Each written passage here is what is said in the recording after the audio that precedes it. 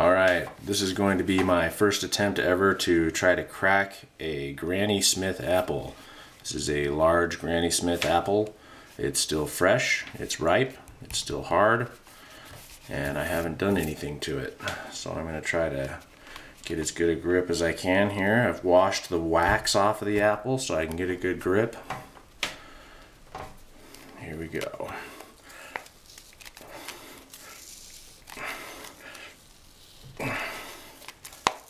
That's tough.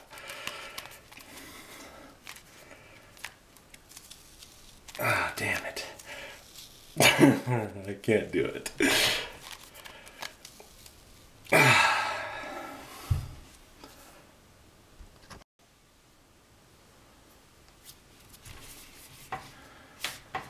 Alright, I'm going to try again.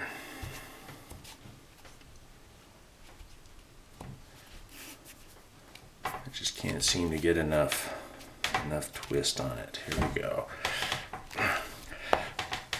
Oh my gosh. It was actually pretty easy. I just had to get the right motion on it. There you have it.